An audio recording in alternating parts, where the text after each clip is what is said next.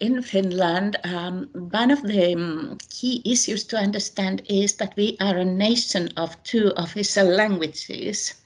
Finnish, which is obviously spoken by more than 90% of the people, and then Swedish, which is spoken by about a bit less than 6% of the people.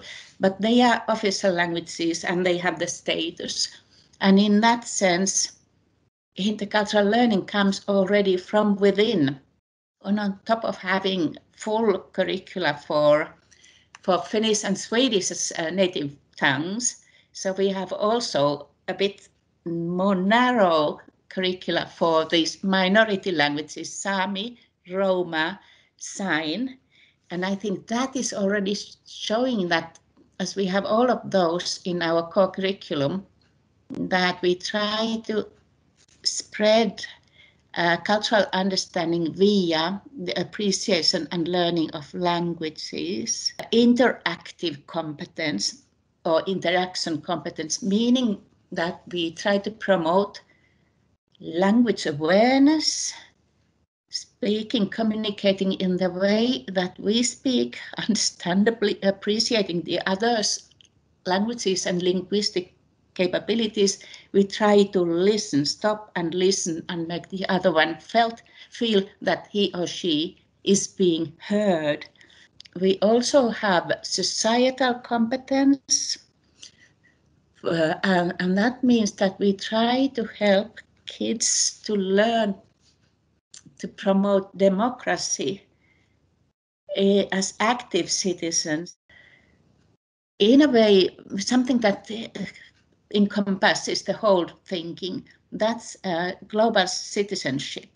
So we try to promote through all the competencies an approach in our kids, in our youngsters, that would promote their understanding of what being a global citizen means and how they can adopt and wield the capacities that they have in themselves and through their schoolmates and through their widening circles in life. Of course, agencies like mine, we provide also all kinds of information, documents, guidelines. We provide and we finance in-service training, and intercultural learning is there always, at least an ingredient of many offers that we have. And then we have, of course, focused issues as well. But this is again the problem with the time. The teachers in Finland, and I'm sure in many, many countries, are pulled in a way into pieces because there are all these important issues that they should be able to teach. And there's only so little time per day. And intercultural learning is, of course, only one issue amongst many trendy pedagogical things. But then again, the teachers, we try to help them to see that it's part of everything they are teaching. And it really should be reflected in the school culture.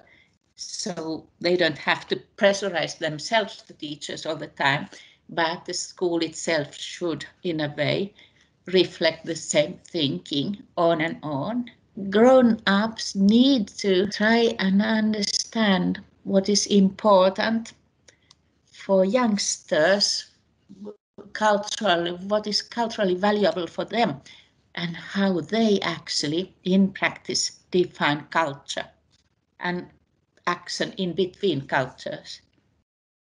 But in a way, I think the new generation of teachers really will be more competent to handle this kind of challenges, understanding the changed landscape of cultural interaction of youngsters.